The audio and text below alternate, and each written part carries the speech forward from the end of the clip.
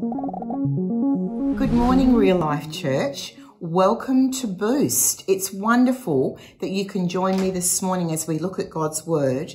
And I'm reading from the book of James, one of my all-time favourites, and from chapter 1 and verse 9. Believers who are poor have something to boast about, for God has honoured them. And those who are rich should boast that God has humbled them. They will fade away like a little flower in the field. The hot sun rises and the grass withers. The little flower droops and falls, and its beauty fades away. In the same way, the rich will fade away with all of their achievements. God blesses those who patiently endure testing and temptation. Afterwards, they will receive the crown of life that God has promised to those who love him.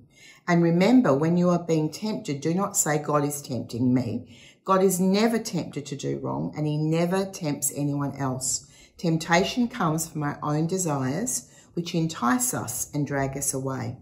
These desires give birth to sinful actions, and when sin is allowed to grow, it gives birth to death. So don't be misled, my dear brothers and sisters. Whatever is good and perfect is a gift coming down to us from God our Father, who created all the lights in the heavens. He never changes or casts a shifting shadow. He chose to give birth to us by giving us his true word, and we, out of all creation, became his prized possession. Wow, there is so much truth, there is so much gold in this passage from James. And I want to talk to you this morning about the trials and the temptations that come our way. And you know, temptation can seem so strong, so real, almost such a natural part of us. But we need to understand that that's the flesh part of us.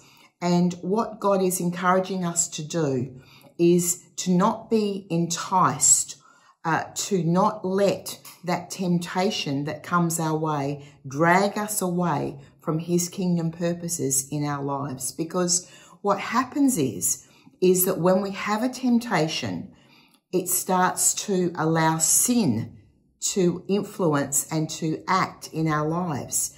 And then what happens with sin, once it's rooted in us, it grows and it gives birth to spiritual death. And so this morning, if you are facing some sort of temptation that seems really, really powerful and really strong in your life, God's word actually gives us a clear strategy and direction on what to do with that temptation. It says to flee, to absolutely get rid of it, run away from it, and start to renew your mind with God's truths and God's word. Because if we allow sin to take root, then it can take us down wrong paths. It can drag us away from walking with Jesus every day.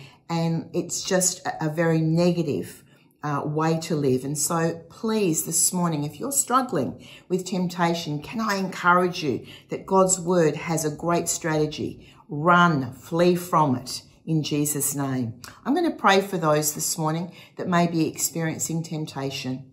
Lord, I just thank you this morning that you are with us through every trial, through every temptation that comes our way. And your word tells us that greater is he that is in us than he that is in the world. And so you've given us your ability to overcome every temptation. And I pray for those this morning that may be struggling, that may have been enticed and dragged away. I pray that you would restore them to full relationship with you. And Father God, that they would just start to renew their minds, to think like you think and to walk like you walk. And so I pray for strength and courage to make good decisions today. In Jesus' precious and lovely name, amen. Well, that's all from me today.